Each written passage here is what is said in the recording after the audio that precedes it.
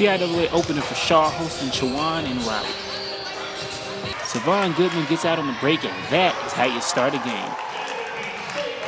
Chowan's got some athletes too, though, and Tim Hewitt will find the basket early and often on Tuesday.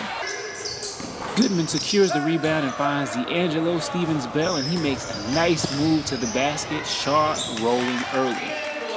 Chowan wouldn't go away. Check out this nice flush from Travis Buckhannon. Nucking and bucking. Stevens-Bell doing a little bit of everything for Shaw. Here he grabs the rebound, pushes the rock, and dishes off to Devon Kelsey for 3. But the play of the night is right here. Hide your wife, hide your kids. Shaw up 17 points just before the half. All right, second half action. Hewitt trying to keep his Hawks in the game, hits him with the Euro step for 2 of his 25 points, but Shaw just kept on coming. First, Cameron Golden hits Goodman with a sick no-look, and he dunks you very much. Then Stevens-Bell, so smooth, goes coast to coast for the deuce.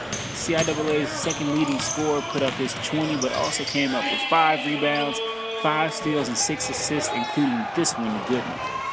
And Goodman, he was good man. The Arizona State transfer finished with 33 points and 13 boards as Shaw comes up with the 87-80 win to open up their conference play. I think Savon played real well for us tonight.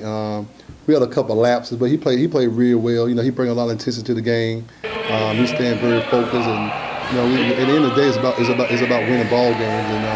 And basically, what we just doing right now is just trying to just keep our composure. And we got 2 more games before our break. Just trying to finish up. Win 2 more games this week. We never got to get rid of Elizabeth City State.